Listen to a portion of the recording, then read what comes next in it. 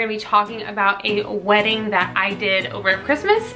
And this is sort of a behind the scenes peek at what it looks like from my perspective on the day of a wedding. So what you're gonna see is not what a guest would see.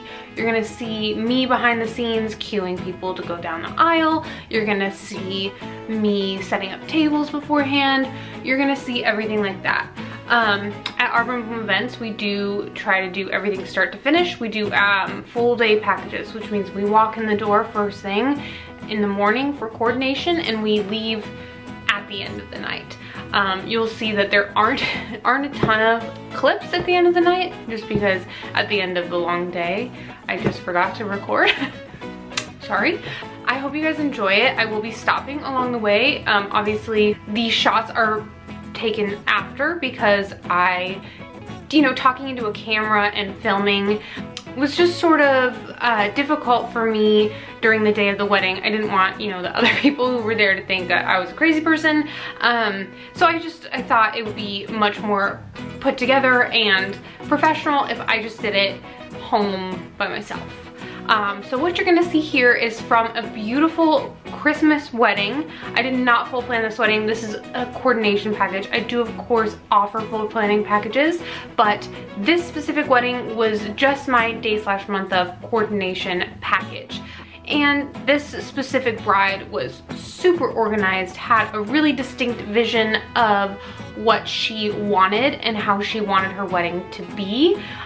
She was so great to work with, and she thankfully agreed to let me shoot these behind the scene clips. So without further ado, I'm gonna get into our very first clip.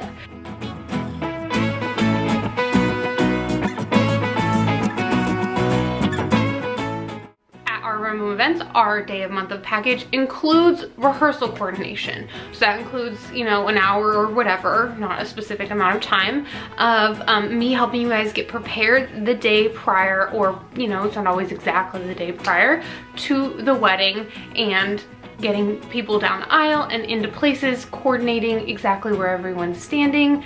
And that is what you're seeing here.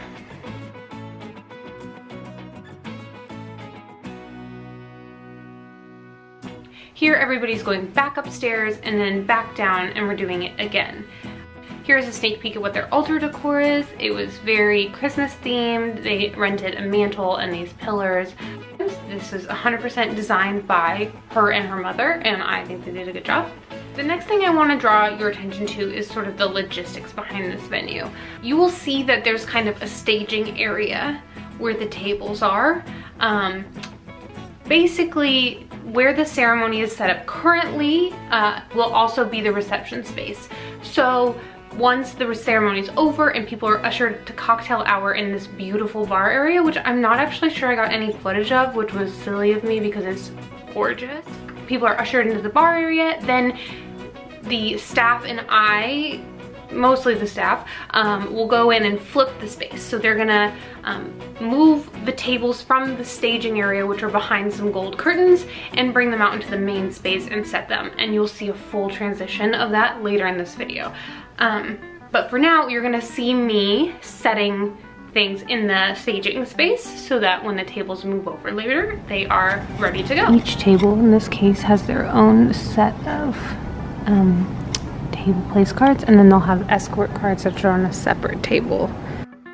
So here you're seeing the escort cards as they're laid out on the table, and again, these have the table numbers on them, and then when they get to the table, they'll have cards that have their food choices on them. This is important when you're doing a plated meal with multiple options, but there's more than one way to do this, and your planner can help you with that. Here you are seeing the wait staff go around and set all the tables.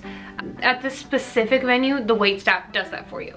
Now, that is not the case at all of venues, so if you're working with a venue that doesn't do that, make sure you have a planner who can check all the boxes and make sure that someone's setting your silverware.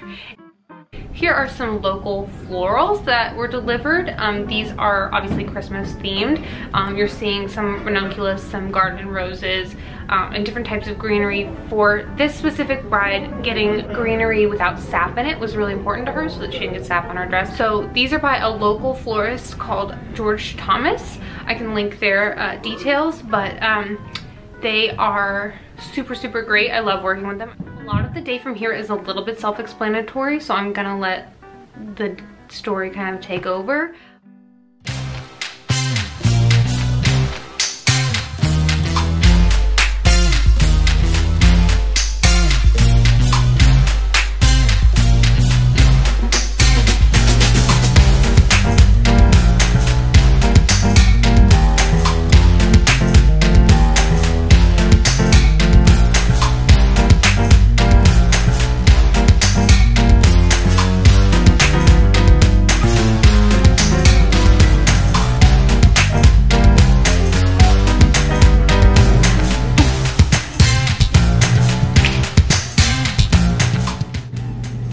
I think we're ready to do this thing.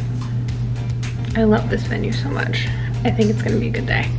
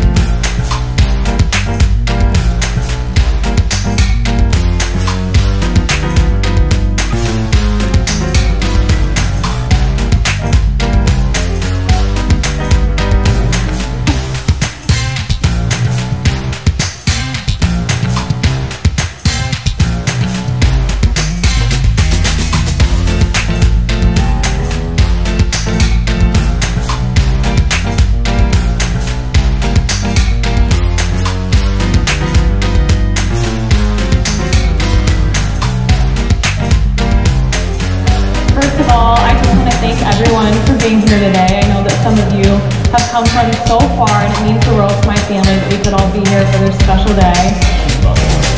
I said, with one story that I know I can tell, a story that I tell all of them.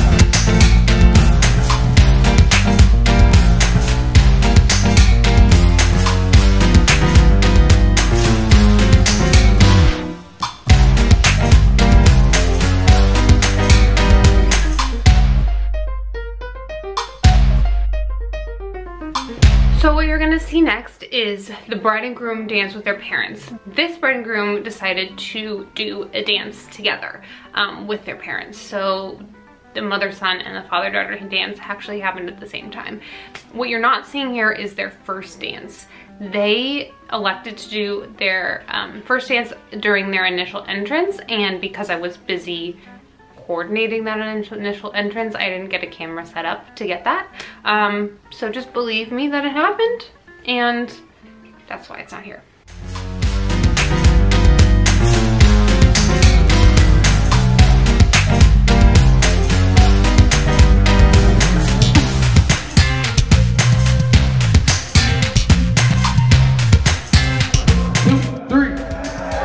All right, let's do it.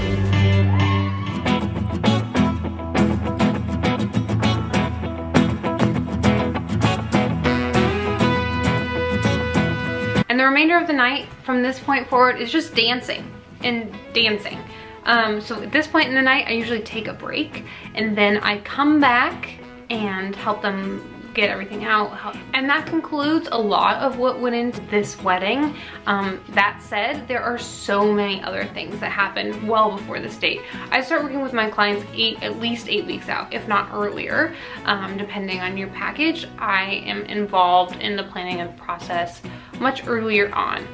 There's no way a planner can walk into a wedding and organize the day for you without first knowing what the plan is and making sure it makes sense. But this is what happens behind the scenes, or at least a small part of it.